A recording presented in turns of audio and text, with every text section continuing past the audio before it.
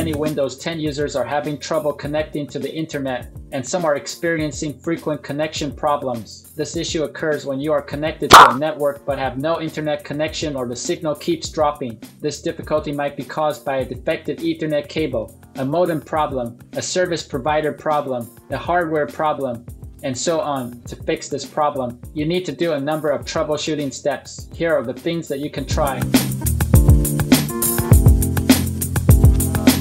Because the problem is with the internet, we recommend that you immediately check the Ethernet connection to ensure that it is securely linked from the back of your PC to your modem. If it's loose, do a simple plug technique to ensure it's well linked. Do the same with your modem. Remember that the Ethernet wire from your modem to your PC is generally gray or blue in color. Connection problem persists after inspecting the cable, try inserting the Ethernet cable into another port of your modem. A change of IP address may be able to remedy the issue. There is no solid rationale for this method, but most of the time when I have problems with my connection, I simply reinsert it into different ports and the problem is resolved. Hopefully, we have the same problem, and it should be resolved when you execute it and reset your modem. Simply disconnect your modem's power cord and return it after 30 seconds to restart it. There are times when a security software will prevent you from accessing the internet, regardless of how much effort you put in.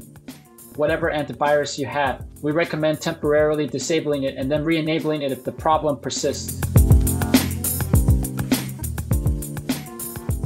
Another security software that you must check is the Firewall. If your internet connection works normally when your Windows Firewall is disabled, then you should consider updating your firewall to see if that will fix the issue. But first, you need to temporarily disable your firewall. Here's how. Click Start menu on taskbar. Type Windows Firewall on the search box.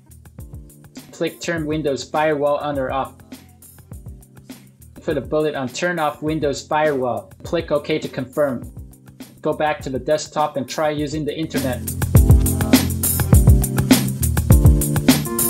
For various reasons, it may not immediately switch on the Ethernet adapter after an update, preventing you from connecting to the internet. This is uncommon, but just in case, it's worth a shot to see whether it was activated. To test, perform the following steps. Right-click Start menu on the taskbar. Click Device Manager. Click Network Adapters drop-down arrow. Right-click the name of your network adapter. If the Enable option is present, click it to turn it on. Go back to desktop and see any progress. If the problem persists, you can try updating the driver. Typically, an out-of-date driver might create a problem or unstable connectivity. Replacing it can address this issue.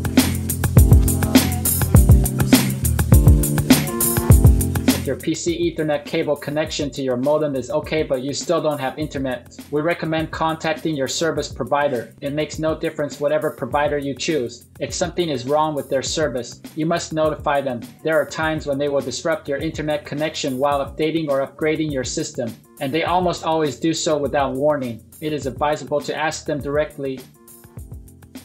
That's it. If you think that this video is helpful, we would appreciate it if you can leave a like, subscribe to our channel, or share this video to your friends. This can greatly help in making sure that Google's algorithm can find and recommend this video to others.